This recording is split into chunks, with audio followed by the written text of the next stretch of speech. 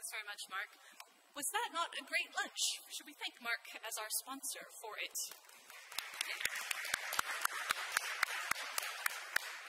Okay, and as he said, we've got a very international panel. We have speakers from both the United States and from Japan.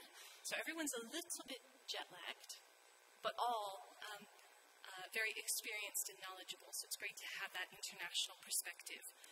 We thought we would start quickly with some vocabulary, because this can divide us as well as bring us together.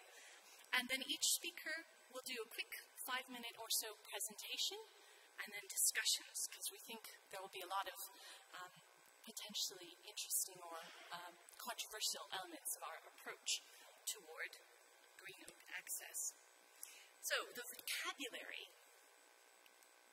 Open access and public access are terms you're going to be hearing a lot on this panel, as we have already this morning. And we thought it might just be helpful to be clear how we're using it, these terms. So, open access, used around the world, it can describe two flavors.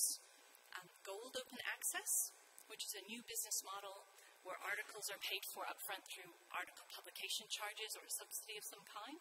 Or green, where a subscription article is made available, usually after an embargo period and often in manuscript form. But in the US particularly, I've learned, when people talk about open access, they're often talking only about the gold open access model. And the reason is that public access is a term that's become better known.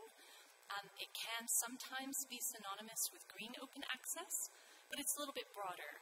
It's an approach to ensuring that US federal agency grant recipients can comply with mandates. They're generally free to use their research grants for gold open access publishing fees, but they're encouraged and required to comply through a green open access approach. So just keep your ear out for those terms, open access, public access. And if you hear open access, think, are we talking gold or green or both? You see it used in all sorts of ways. So without further ado, I'd like to introduce our first speaker, Ginger Strader from the Smithsonian Institution.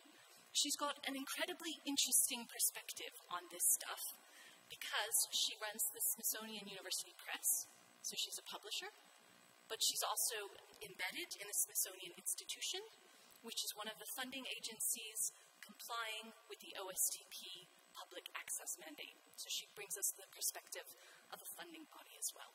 Ginger.